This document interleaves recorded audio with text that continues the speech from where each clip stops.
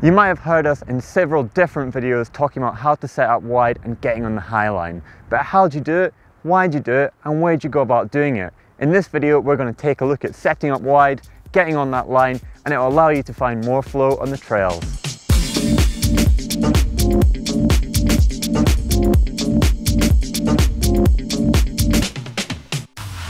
This turn is almost a perfect example of why you might want to go on the wide line and open it up. If you actually see when I'm walking up the straight line, it's quite rough, it's chopped out, and it brings you straight into the middle of the turn. You're not going to have much room to lean that bike over and really maneuver around the turn. If I just hop up onto this high line, you can actually see that there's three reasons why you might want to do it. You've got a better braking surface coming into it.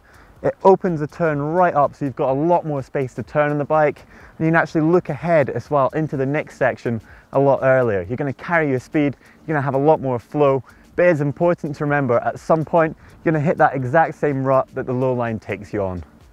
Getting onto that high line can be quite tricky. It requires a little bit of confidence and also some skill. If we come up a little bit further from that turn that we're just looking at, there's actually two different options for me to get onto that line. You can actually see and use this little lump, a little pre-jump area, and you can just hop onto that high line. It's going to open up early and it's going to give you plenty of braking distance.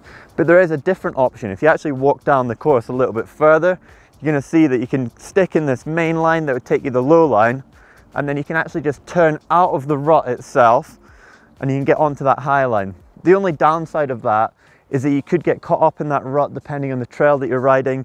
It might move your wheels offline and you're not going to have as much space to brake and also to turn into the next turn. Looking at this section, there's two very obvious lines. There's the low line and the high line. However, yesterday we were watching from the side and we saw Nico Villiers absolutely hammer it down this high line, which is totally off track.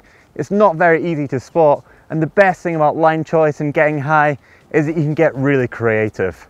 It's hard to spot, so you want to be looking ahead and have that head right up.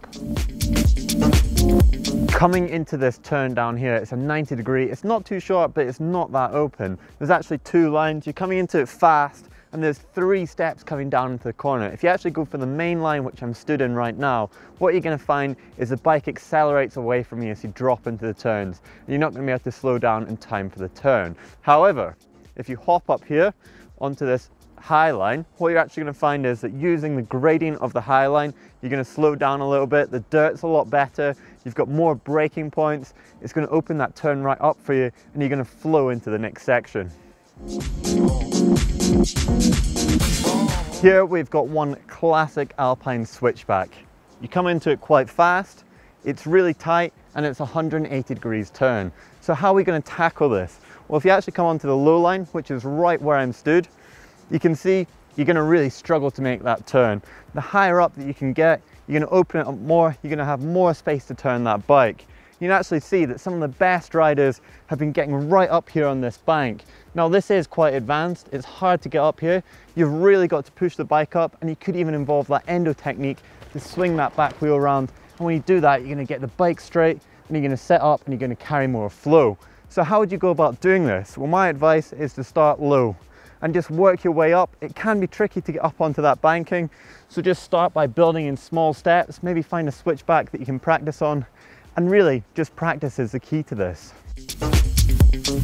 It's not just corners that high or wide line can apply to, it's actually whole sections as well. If you take this one for example, the low line might be more direct, but the high line, you're going to carry more flow, more speed, and the turn that's just further down, you're actually going to open that right up, and you're going to carry it into the next section, and you're going to be able to set up high again, and you'll get a whole complete section of track flowing well.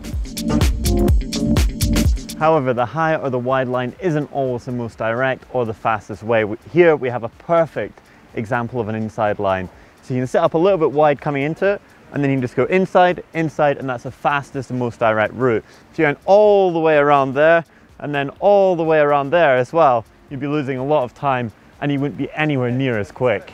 So there we go, that's it on how to set up wide and get up high. Remember, the three main points are to look ahead, look for good braking points, and set up as early as you can. Anyway, if you want to watch some more great videos on GMBN, why don't you click just up there on how to choose a line.